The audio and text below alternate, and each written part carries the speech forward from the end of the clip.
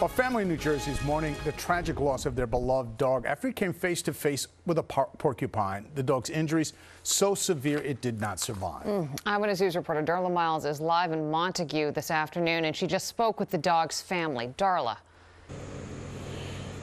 Well, Liz, David, everyone knows Sussex County is bear country, but an encounter with a porcupine is extremely rare because not only do the quills pierce the skin, they can also migrate through the body and pierce organs and become very deadly.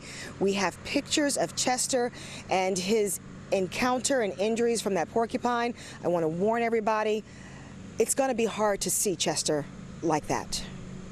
I could hear him crying in the backyard and her yelling and screaming.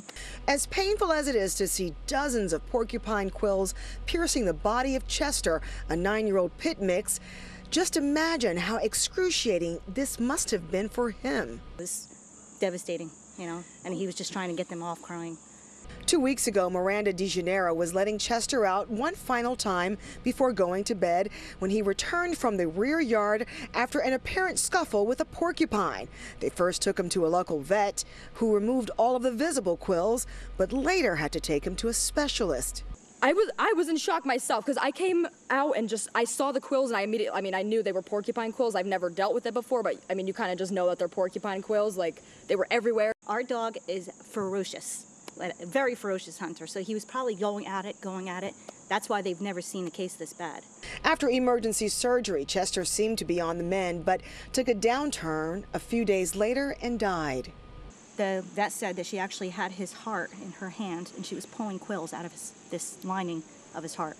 The New Jersey Department of Environmental Protection says the agency does not track the porcupine population in the state, but directed us to this warning on wildlifehelp.org.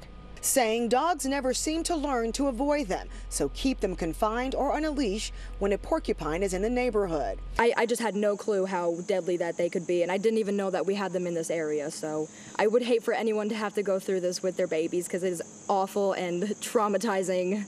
It was so awful. It is awful for the family, but the family does want everyone to know that there are porcupines here in the state of New Jersey, and now make sure you are on the lookout for them. Porcupines tend to come out at night, and so if you take your dog out on night, it's important to have that dog leashed. The family also wants families to know that if your dog does encounter a porcupine, make sure you get them to a vet specialist with high capacity radiation, x-ray equipment, so that they can detect all the quills internally and try to remove them as quickly as possible.